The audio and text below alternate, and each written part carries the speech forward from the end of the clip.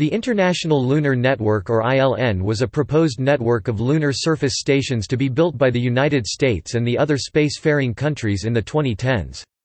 Each of these stations would act as a node in a lunar geophysical network. Ultimately, this network could comprise 8 to 10 or more nodes operating simultaneously. Each node would have a minimum of 2 core capabilities. These capabilities include seismic sensing, heat flow sensing, and laser retroreflectors, and would be specific to each station. Because some nodes were planned to be located on the far side of the Moon, NASA would have contributed a communications relay satellite to the project.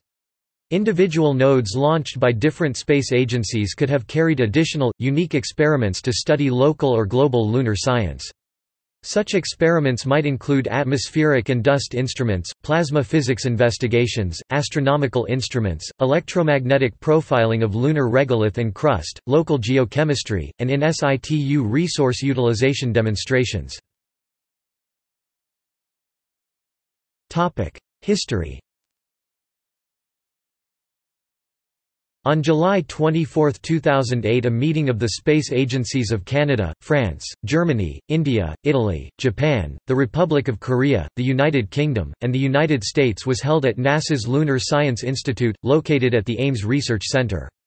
During the meeting, the representatives of the 9 space agencies discussed about the cooperation on ILN and agreed on a statement of intent as a first step in planning. NASA's Science Mission Directorate (SMD) and Exploration Systems Mission Directorate (ESMD) agreed to provide 2 pairs of nodes, landed stations, for this network. Topic: Payload. The planned scientific payloads included seismometers, magnetometers, laser retroreflectors, subsoil thermal probes. Status. The network was not developed. The first 2 nodes were suggested to be launched in 2013 and 2014, with the second pair being launched sometime between 2016 and 2017.